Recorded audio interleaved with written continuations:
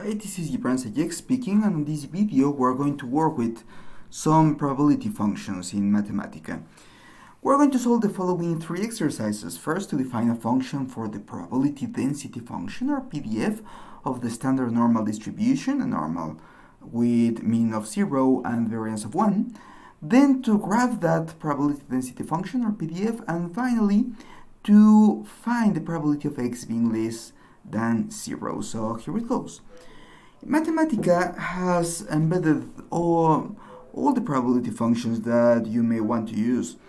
And for this particular use, the first thing that we need to do is to define a function. So let's say that I want to use the function or the variable phi for defining this function and x as the input.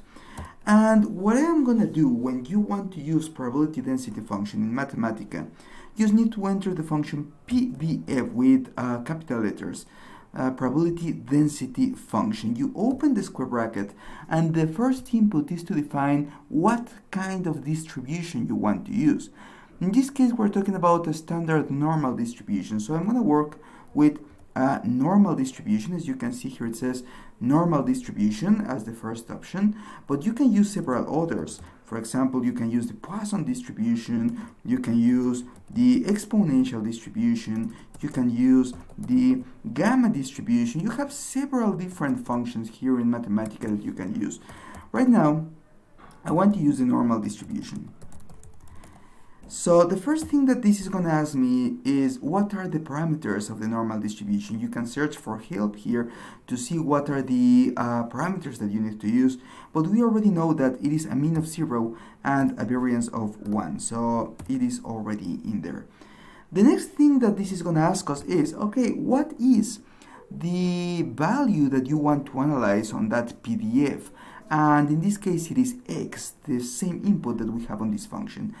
So I don't want to show anything, so I'm just going to write a semicolon. I press shift return, and I already have this function phi that is telling me that this is the probability density function of the normal distribution. That was the first exercise. The second exercise is to graph this function to see how it looks like. So I'm using the function plot. I'm going to introduce here phi of x when x, and I already know that if I plot this from -3 to 3, I'm going to have most of my data. So I press shift return, and what I can see is that this is the typical Gauss bell of the normal distribution that you see at every textbook. Now the last question is to find the probability of x to be less than 0. We obviously know that because of the symmetry of the normal distribution, the answer is 1/2. However, let's do it with two different ways. The first one using integrals, and the second one using another function from Mathematica called CDF, the Cumulative Density Function. So let's do it. The first way to do it is using an integral. So I'm going to write a definite integral here.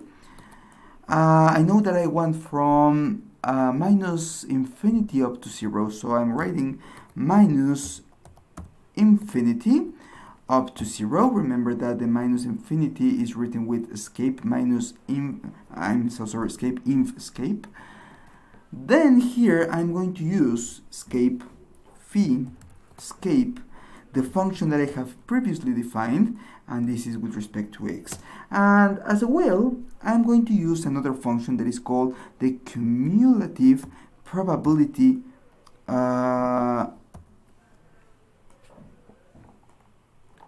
the cumulative distribution function. And in this cumulative distribution function, I just need to specify, as well as in this one, remember that it was PDF, then the kind of distribution, the parameters, and then the x that I am looking for. What I'm gonna use is the same idea. The normal distribution, I'm just gonna select it from here. Here it is. With parameters 0, 1. And what value I'm interested at, remember the exercise is find it out up to 0. So I'm going to say that I am interested in the cumulative distribution function up to 0. That is, this is going to tell me from minus infinity up to 0 how much probability is being cumulated. When I press shift return, I must notice that both results are the same. This one using integrals to define the probability, and the second one using a function that is already implied in Mathematica.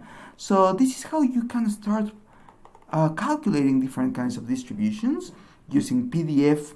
Just recapping, PDF for the probability density function. Obviously, if you use a discrete function, when you plot this, you need to use a discrete plot. And the cumulative distribution function for accumulating the probability from -infinity up to any value that you are interested at. Thank you so much for listening. See you later.